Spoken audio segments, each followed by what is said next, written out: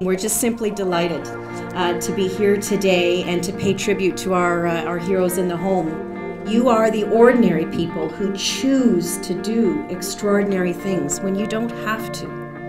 You choose to face overwhelming obstacles and to keep going. You find strength that you didn't know that you had and that others marvel at. You help and you support others. You never count the cost. You think of yourself last, not first. Most of you here today, I'm sure, are completely humbled by even being here because you're just doing what you of course would do. Starla Davidson. Starla is more than a parent.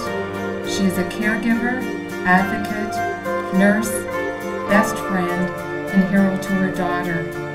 And as a hero, she improves the lives of those around her selflessly, courageously, and out of the purity of her heart.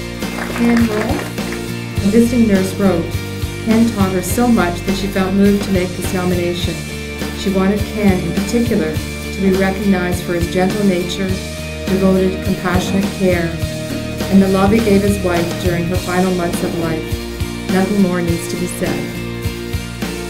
Diane Sims. Diane is the reason caregivers give.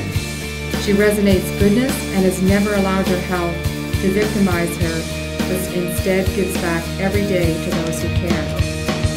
Her caregivers all agree it is an honor to care for her and call her a friend.